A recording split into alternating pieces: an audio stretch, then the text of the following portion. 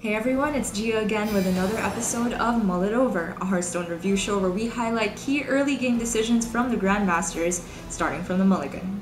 Week after week, despite how many rounds of nerfs, Demon Hunter remains one of the most brought classes to GM across all the regions, and in my opinion, that's because Demon Hunter is the best tempo deck in the game. Now, the definition of tempo is arguable, but when I say something is a high tempo play, I mean that it achieves immediate development and or immediate removal. So playing a minion on curve is tempo, but playing a minion on curve while also removing your opponent's minion is even higher tempo. Demon Hunter's cards are structured in a way that they can do this consistently right from the get-go, and then they also have card draw and burst for the mid to late game. Perfect, right? So if all of their cards are so good, how exactly are you supposed to approach the mulligan? Well, here's my attempt at breaking it down, but as always, these are guidelines and not hard rules. 3 cards are almost universally kept in the mulligan: Battle Fiend, Blazing Battle Mage, and Umberwing. Obviously, the first 2 are just some of the best statted 1-drops in the game. They can trade with common 2-cost minions, and when left unchecked, can easily rack up a lot of face damage. But an exception is warranted here in the mirror from Language Hacker, where he chooses to toss his Battle Fiend on the coin. This is because he knows he'll potentially have to react to an opposing Battle Fiend or Battle Mage on turn 1, so he'd rather play his own Battle Mage, which lines up 1 for 1 instead of getting value traded. With Satyr Overseer locked up for later, Hacker forgoes Battle Fiend in search of something like Umberwing for turn 2, and he gets it. Speaking of, I think Umberwing is just the most efficient weapon in Standard right now, and for that reason, it's kept in many matchups, even without a 1-drop in hand. You can see Empanizado keeps it here in the mirror with Twin Slice, which allows him to swing back tempo against Language Hacker on turn 2, despite him not being the first to play a minion. So about Twin Slice. This is a card that I almost always keep as Demon Hunter, but watching week 4 of GM, I've learned to look at it on more of a case-to-case basis. It's kept frequently because it activates or empowers cards like Umberwing, Battle Fiend, Satyr Overseer, and even Glavebound Adept later on. You can see here Tice keeps Twin Slice along with the Satyr, which itself can be a synergy keep. Versus Rogue, Satyr Overseer on curve is quite weak to the removal like Backstab or Kobold Lackey, but with Twin Slice, you can put 2 threats on board as early as turn 3. But of course, Twin Slice can be underwhelming if you're not able to develop minions alongside it. In this game versus Rogue, Monsanto tosses it to look for minions or Umberwing to follow up his Battle Mage on curve. And in this game, Nalgidon tosses it versus Zoo in order to look for more proactive plays like 1-drop minions. However, there's also an argument for keeping it against Zoo, especially when you have a guaranteed play on turn 1. Twin Slice can be kept as flexible removal in conjunction with the Demon Hunter hero power. In this game, Frozen keeps it versus Zoo with a Battle Mage in hand. And versus Warrior, Language Hacker decides to keep Twin Slice given that he already had plays on turns 1 and 2. Where it gets really interesting for Demon Hunter is, of course, the Outcast cards. Crimson Sigil Runner and I-Beam are kept far more frequently in the mulligan when they're in the leftmost spot in hand.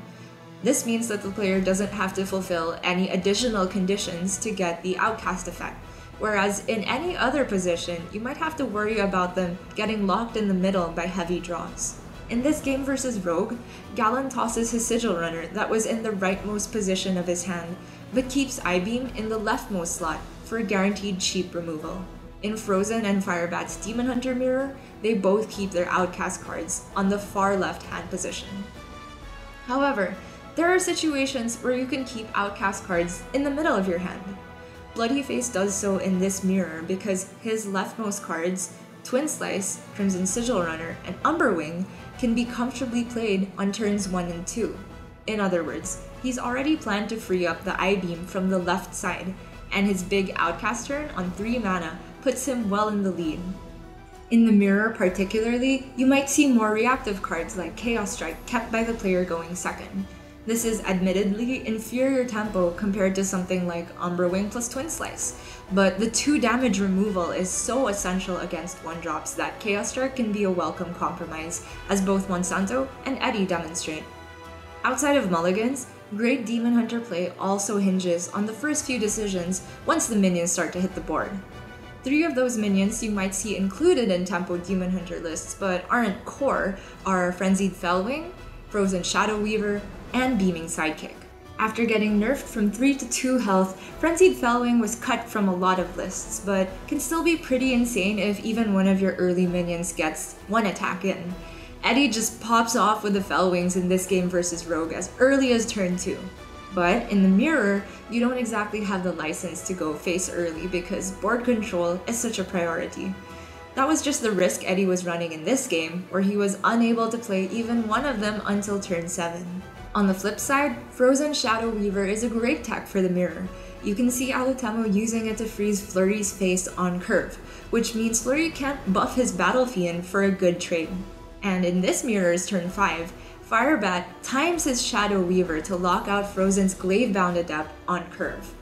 Beaming Sidekick is the most recent development in Demon Hunter technology, in no small part due to the mirror and rogue matchups. The small health buff to Battle Fiend or Blazing Battle Mage early on can be such an annoyance for opponents to remove, like how Hunter Ace does against Falcane.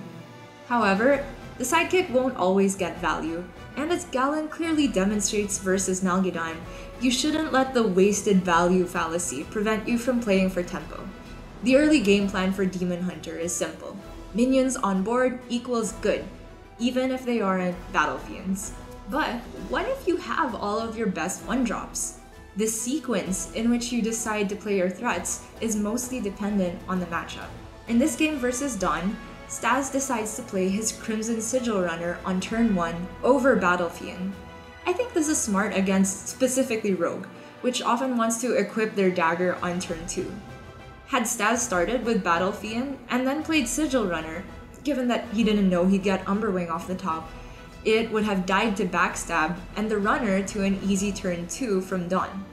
Instead, because Staz played the Sigil Runner on 1, Dawn chooses to use his backstab on it for immediate tempo and play Blackjack Stunner to hopefully stick a Praise Galakron target for the following turn.